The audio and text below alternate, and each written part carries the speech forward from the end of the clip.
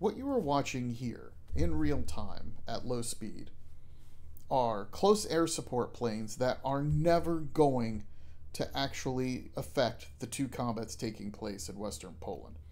The close air support planes are flying from an airfield. They are technically within range of the Western Poland air region. You can see that they have poor mission efficiency, but they do have range for that air region. But as we watch the battle taking place over here, no close air support aircraft are joining it because these planes are not within range. Their range circle does not cover the actual ground combats taking place. What we are seeing here is that there are consequences to aircraft design between TACs and CAS, because those who are very keen-eyed will have noticed that despite the planes operating from this airfield, the center of their circle is somewhere over here. So not everything is as it appears to be in close air support and tactical bomber design. Because today I really want to talk about the effectiveness and the design of bombers, close air support and tactical bombers. And while I have a clickbaity title on this video trying to determine which is better, close air support or tactical bombers, the reality of the situation is that this video is going to be a little more philosophical than my video on fighters. Fighters are really easy to match up head to head, and you can come up with a meta for them super fast. When it comes to close air support and tactical bombers, things are a little more complicated. So this video is going to be a little different. The first section of the video will be a discussion of the philosophy of designing close air support and tactical bombers, how to optimize them and what are the considerations for them. The second half of the video, we will talk about actual practical designs. So if you don't care about any of the design ideas that go into how I design tactical bombers and close air support aircraft, skip to the time code that's on the screen and you can just go look at the planes that I've designed. But I want to provide the explanation of how I come up with these designs and how you should be looking at bomber design when trying to optimize aircraft for supporting ground forces, because it's kind of more complicated than you might think. And if you have any complaints with how poorly Barbarossa is going here, as I force these tanks to mindlessly drive all over the Baltic states, leave a comment down below. I can't guarantee I'll have a good answer for you, but I promise I can have some kind of an answer for you.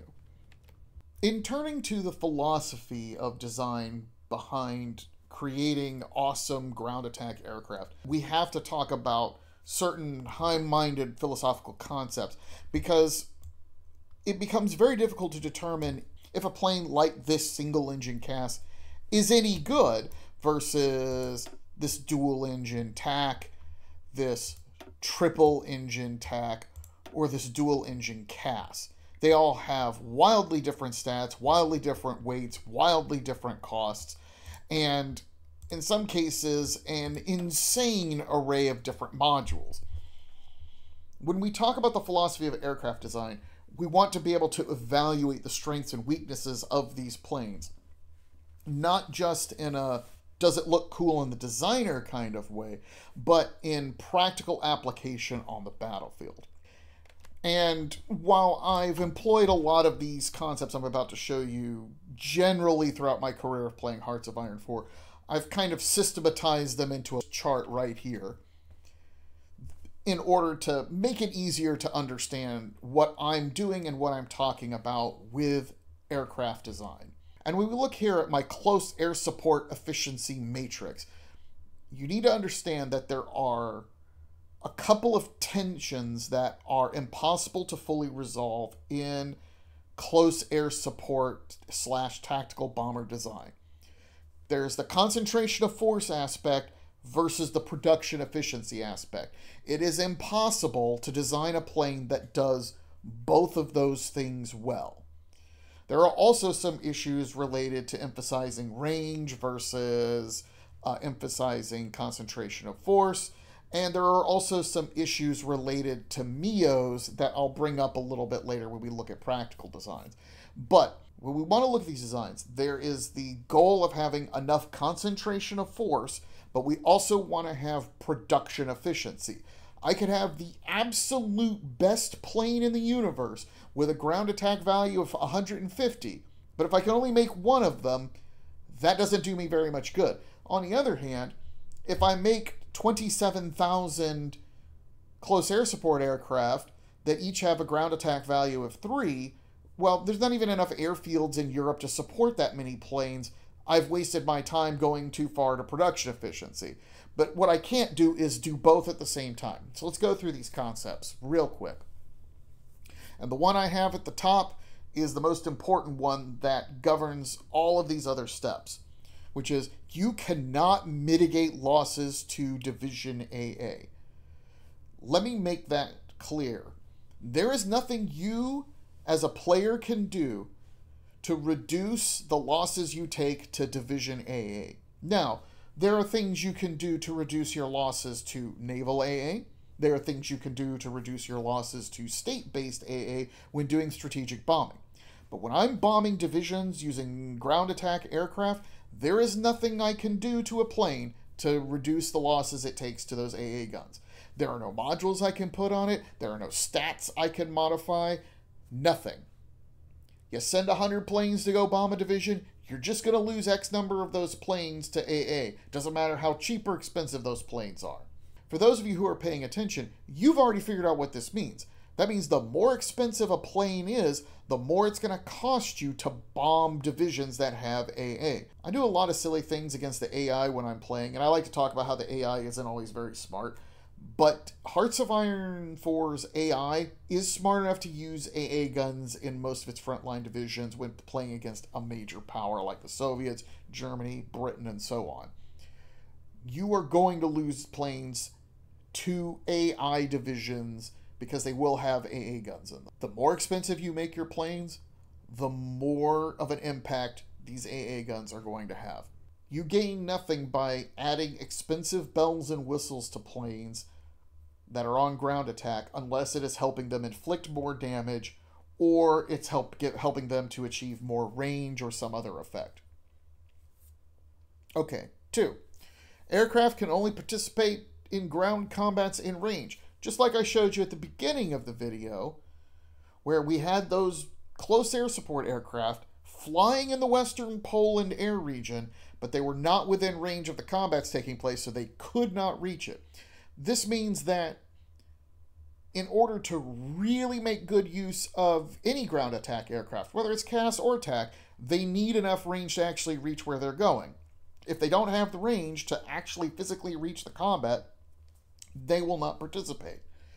This would favor designs that have more range, obviously, but adding range to planes makes their costs go up, and tactical bombers have naturally higher range, but they are, of course, naturally more expensive than close air support aircraft. Again, concentration of force versus production efficiency. 3. More powerful ground attack weapons are less efficient. Now, here's what I mean by that. If we go and take a look at this triple engine TAC for a second. And this is a triple engine TAC because it has so many heavy modules on it that it weighs a ton. Now, it has an impressive 37 ground attack. We take a look at the CAS weapons and we see, oh, okay, anti-tank cannon 2, ground attack 15, weight of 12. Anti-tank cannon 1, ground attack of 8 for weight of 8. Okay. Small bomb bay, a total weight of 6, 4 when on close air support mission, and a base of 2 for ground attack of 8. Ground attack of 6 for a weight of 4, ground attack of 8 for a weight of 6, and of course a ground attack of 4 for a weight of 1. What you will notice is that this module here, while it has an impressive amount of ground attack, it is not nearly as weight efficient as these bomb locks are. you get more ground attack per weight for bomb locks than you do with this anti-tank cannon. And you get more ground attack per weight for these rocket rails than you do for any of these other things. Wow, rockets are so weight efficient. So you would think, oh, that means I should use weight efficient modules like the rocket rails. That's what I should do, put rocket rails in everything. Except, as the next part of the matrix tells us, module slots are finite. So, while I would love to use the most weight-efficient weapons, I only have so many slots in order to put weapons. And there are fewer slots on CAS airframes than there are on tactical bomber airframes. Which means that when we're talking about efficiency in our planes, again, we can be production efficient or we can have concentration of force.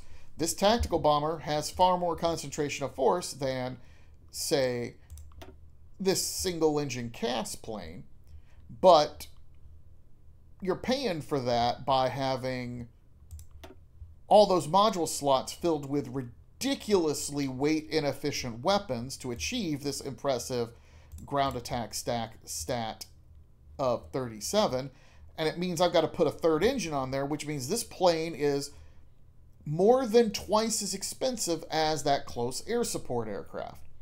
However, it has enough weight left over to also add another extra fuel tank, which gives it ridiculously higher range compared to this plane.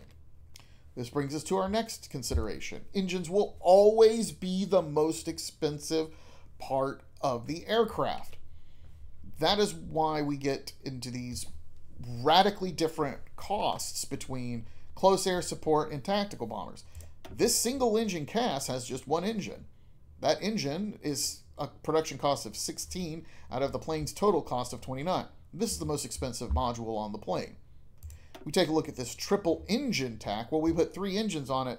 That's a production cost of 48 out of a total aircraft cost of 84. But just to be clear, the 3 engines on this tactical bomber cost more by themselves, before we put anything else on that tactical bomber, cost more than this entire aircraft.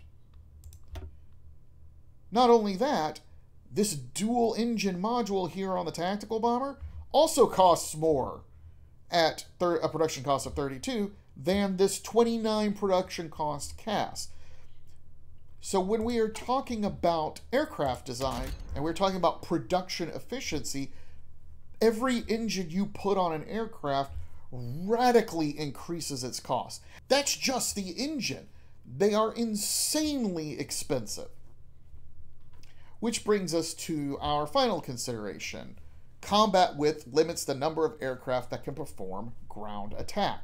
Now, this is something that's not immediately obvious because the game doesn't really explain it.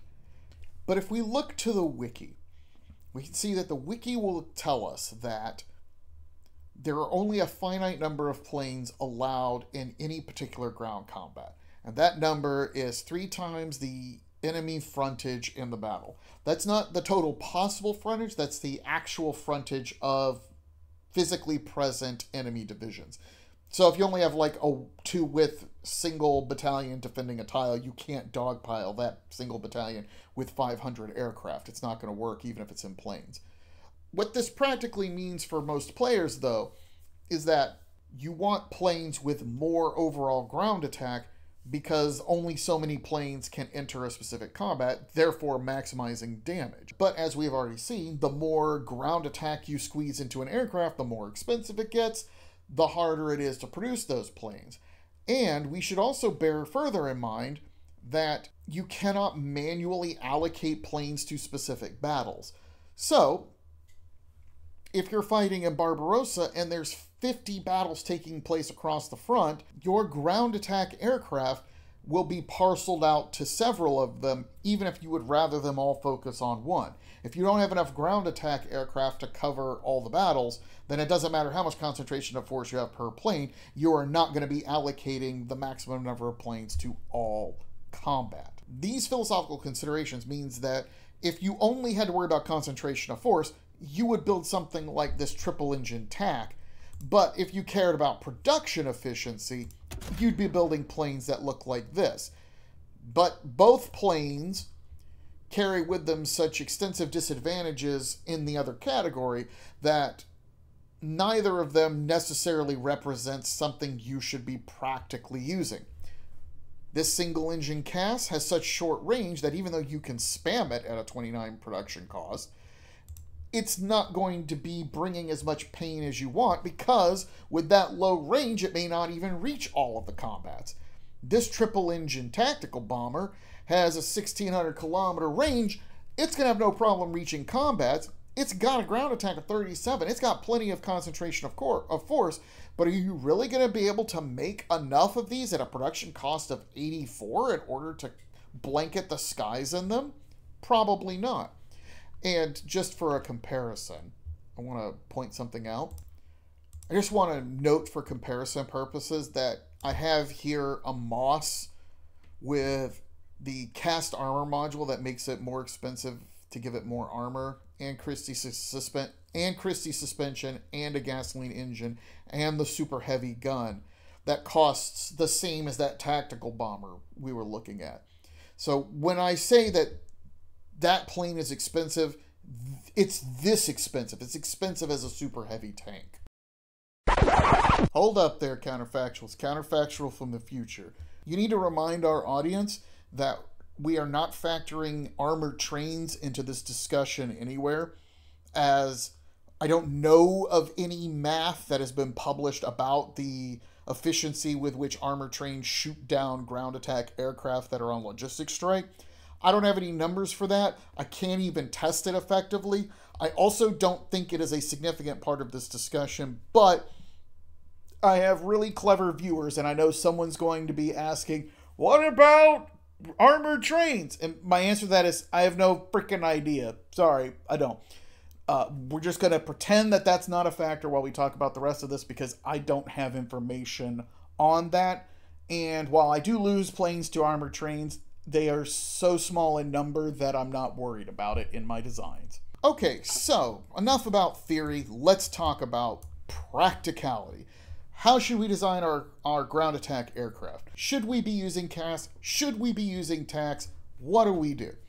Well, my answer to you is that it really depends. I'm going to show you some options, and I'm going to talk about the advantages and disadvantages of each of those options.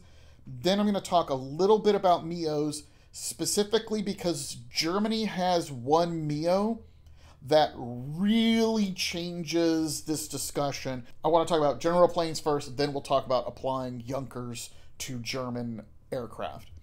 So, what should we do? Well, what you're seeing up here is what I consider to be a solid starting design for a single engine CAS plane. It has the right kind of modules on the top row to give it a solid ground attack of 22, and it has the extra fuel tanks that give it a real range. 975 is a decent range for a single engine close air support plane. If we removed this, we can add some more firepower to it. We could upgrade this to the heavy bomb blocks and give us 2 more ground attack. But that puts the range at 650, and I don't consider a range of 650 to be useful in enough situations. I really don't think it is. So we instead go with regular bomb blocks. We go with 2 of these small bomb bays because they provide a good solid ground attack rating of 8 when on close air support missions. We could have put in this, but it's less weight efficient, and that causes problems. We could have also put in this, but you'll notice that this module, the Anti-Tank Cannon 1, has the same ground attack value as the small bomb bay, but it costs more and weighs more. So, like, this Anti-Tank Cannon 1 in most situations isn't useful. Like, really, you should be using small bomb bay, something here that does, and either regular bomb blocks or heavy bomb blocks if you don't think you need the range. But I'm telling you, I think you need that range. Go ahead and crank it up to 975. This is a solid plane. It only costs 30. If we go make a dual engine CAS, our math changes significantly. we now have a much more expensive plane. That's certainly a big price tag increase. But we can improve our ground attack substantially by swapping out the bomb locks for anti-tank cannon 2. Now, you can't have more than one anti-tank cannon 2. Otherwise, I might have tried to reconfigure the plane that way. So we only allowed one. So we're going to still use these bomb bays with anti-tank cannon 2. But because we now have so much thrust, we have a bigger budget for weight. We can add drop tanks and we can add dive brakes. Those dive brakes are going to provide the same air defense as armor plates will, but without the range reduction. Now, dive brakes only work on close air support, naval strike, and port strike, but what else is this plane going to do? The answer is nothing. It will always be performing those missions, so it will always benefit from that +4 to air defense.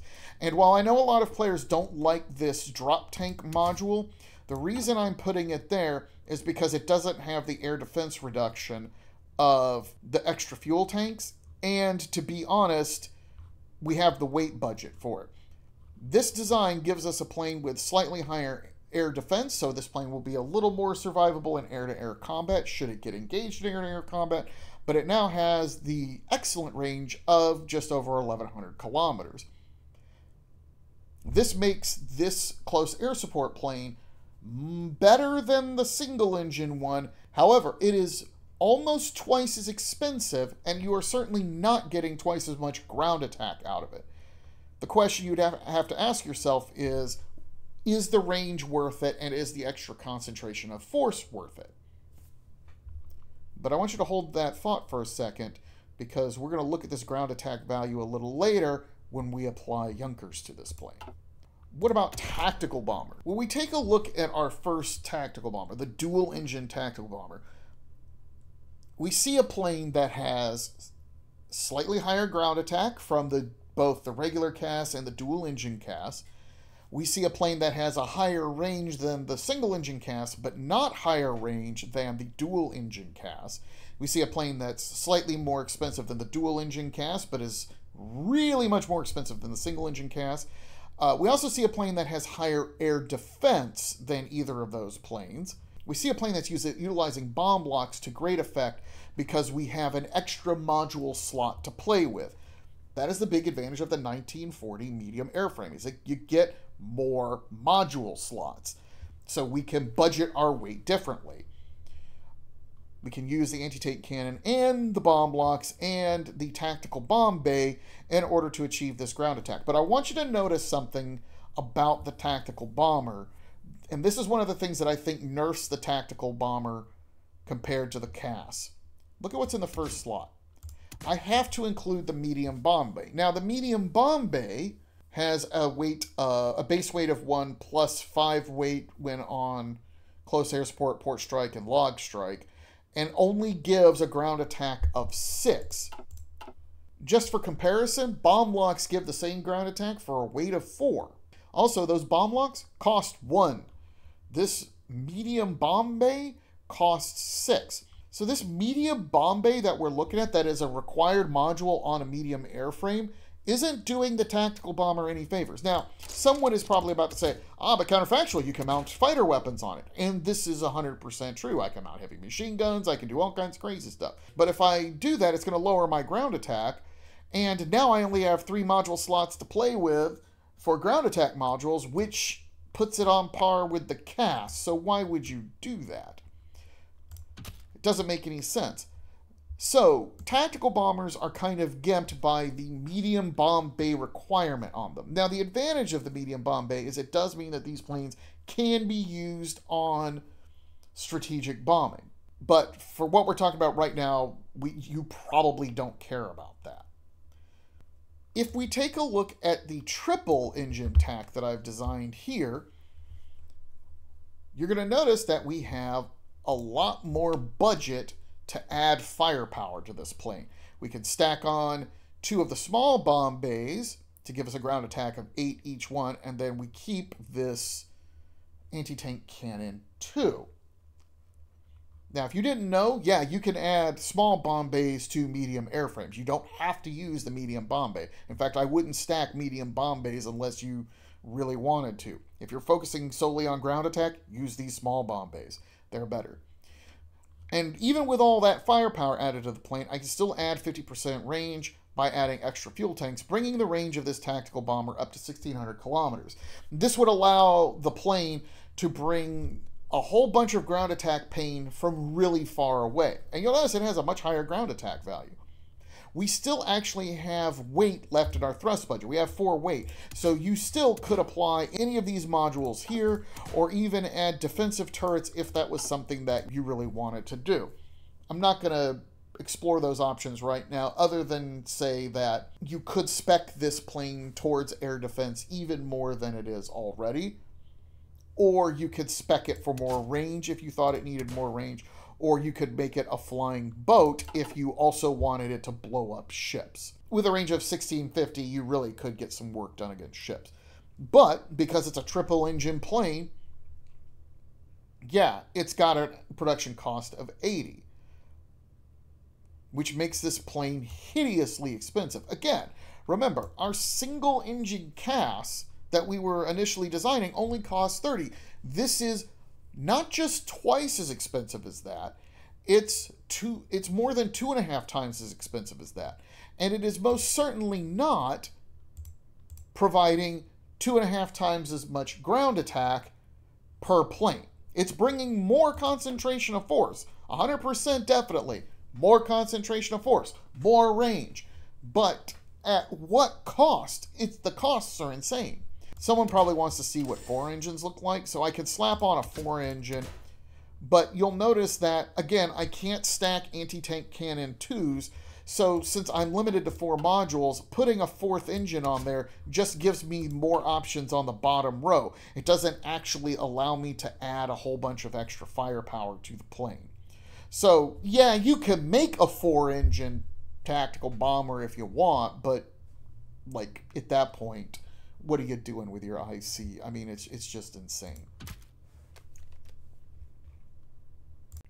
Now, all we've been talking about here has clearly shown a dichotomy between medium airframes and light airframes. Tactical bombers bring more damage per plane, giving them the advantage in concentration of force. Tactical bombers also have the range advantage in many circumstances. CAS tend to have the advantage in production cost and efficiency. You want more planes? You go with CAS. You want more damage per plane and you want more flexibility on range? You go with TACs. All that is about to change. All of that is about to change because I want to introduce you to a friend of mine, Junkers, the close aircraft support aircraft designer. And I want you to look at the bonuses for a second. Do you see what I see? Yeah, what I see there is a plus 50% to ground attack. Okay? Let's talk about how big of a bonus that is. Remember our single engine CAS? Ground attack of 22. We slap Junkers on it. That is now a ground attack of 33. Just as a reminder, the ground attack on the dual engine TAC was 33. That is a substantial boost to firepower. But you're going to say, but wait a second, what about all those aircraft designers for medium aircraft? And you're right, we've got some. We've got the multi-role aircraft designer, Focke-Wulf, which adds 15% ground attack. And we have Henkel, which is the multi-role tactical aircraft designer, which adds 30% to ground attack. Well, what do those look like? If we take the dual-engine tactical bomber and we apply Focke-Wulf to it, it gets up to 37. It's not great. We apply Henkel to it. Now it's 42.9. Okay, wow, that's a significant boost. Again, smaller percentage boost because the MEO has a smaller percentage bonus to ground attack than the CAS MEO Junkers does. But because the plane has a higher base ground attack value, it gets more mileage out of it. Okay, so if we even look at the triple engine one and we put Henkel on there, that's 48.1. Okay, so far it seems like balance has been maintained. I do want to point out, though, that Henkel does add a 5% production cost increase in exchange for this list of bonuses. But what happens when I pull the dual engine CAS out? Now remember, this plane, we talked about it had advantages and it had disadvantages. It has a ground attack of 31. I slap Junkers on it. Now it has a ground attack of 46.5 at a cost of 56. Compare that to Henkel, attached to the dual engine TAC, and what do we see?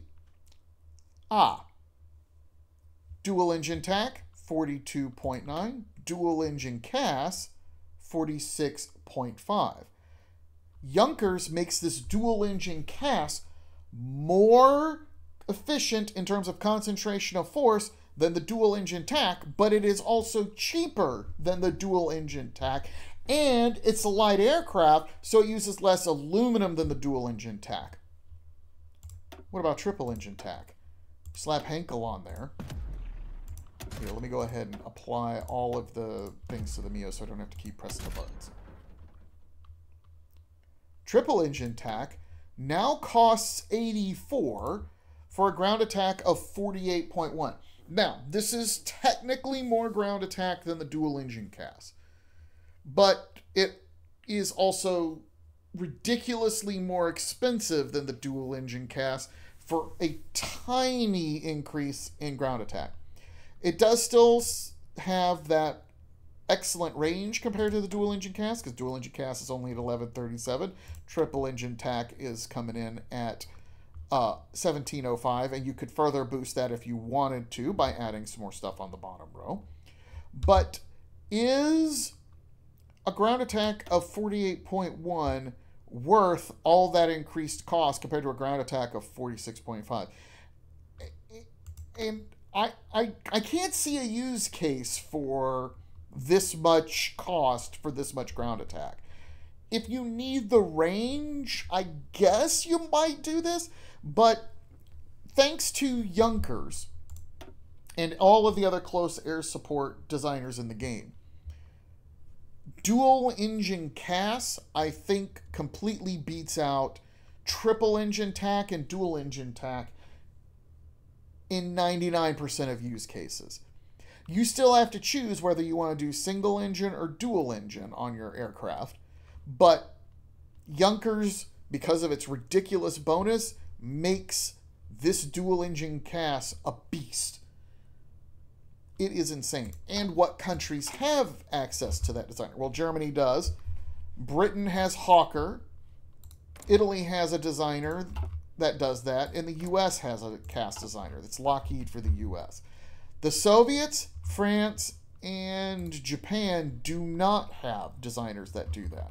All you need to know is Italy does have that designer, and even with these penalties that you can mitigate, it has access to that excellent CAS. So if you are one of the countries that has that designer, I would strongly encourage you to just pretend tactical bombers don't exist and make a CAS using that designer. And that about wraps it up for us today. I hope that you've seen how I like to design aircraft and how you can design tactical and close air support aircraft for your own use, and that you've seen how it's not just about trying to get a cookie cutter build, it's about understanding what you can do to make your own planes better within the confines of the system. While I was making this video, a patch did drop, an official patch that changed the way airframes functioned, and I did incorporate that into the video. In fact, I had to refilm a bunch of footage because some of my designs were illegal. But this information is valid for the current version of Stella Polaris. I am working on a whole other video dealing with fighters again, because even though I just published a video on the meta for light fighters, as everyone knows, all that was rendered obsolete in about 10 days due to Paradox changing some of the mechanics, and those mechanical changes have been significant. But until I put that content out there, the weather is pretty good where I am right now for once, and I hope everything is pleasant where you are. And until I talk to you again, I hope that you are having a pleasant day.